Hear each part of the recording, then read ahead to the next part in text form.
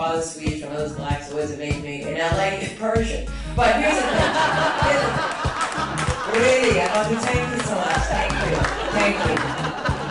As we wait for Tehran to come, he's only here any moment, by the way. Very funny.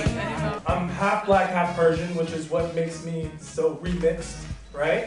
And I've never seen this many light-skinned people in one place. It's like Stephen Curry's family reunion. This is amazing. Even growing up, I always dealt with things through comedy, because what can you do? You can either laugh or you can cry. You can laugh or you can cry. It's the same thing. Kevin Hart has a special, it's like, laugh at my pain.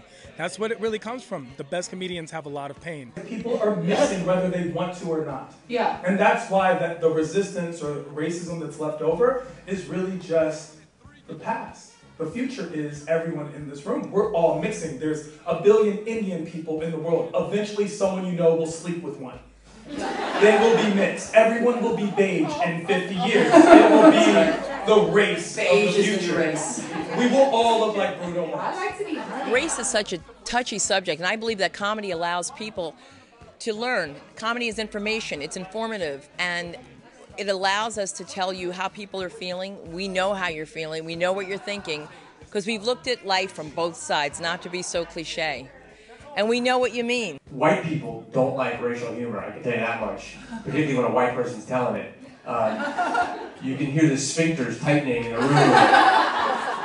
And if there's no black people in the audience, they don't laugh because they're afraid. Like, to check in with? They Well, right, because first of all, you need permission, and they don't want to feel like they're at a Klan rally. So, if I wrote for, 6'4", biracial mulatto dudes who look like Lithuanian rugby players, I would not sell a lot of books, and I already don't sell a lot of books.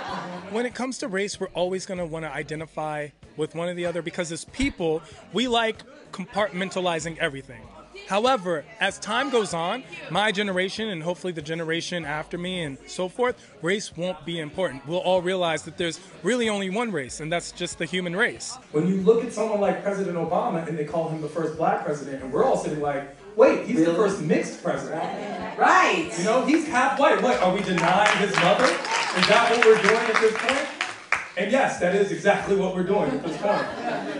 I think that this festival, the Remix Festival, does so much for everyone because it allows people to know how we feel as mixed people and how one day this world's going to be all mixed. At one point, we're all going to be mixed, and it's going to really be hard to know why you hate somebody or how you hate somebody, or you're going to have to love everybody at one point. My grandmother would never say black.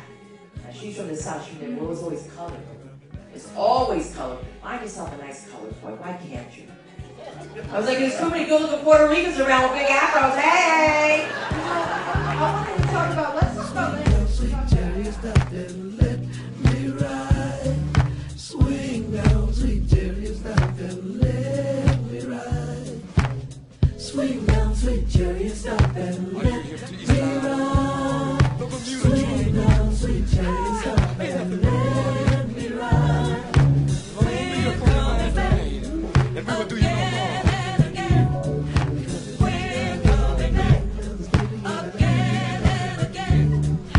We're coming back again and again. We're coming back again and again. We're coming back again and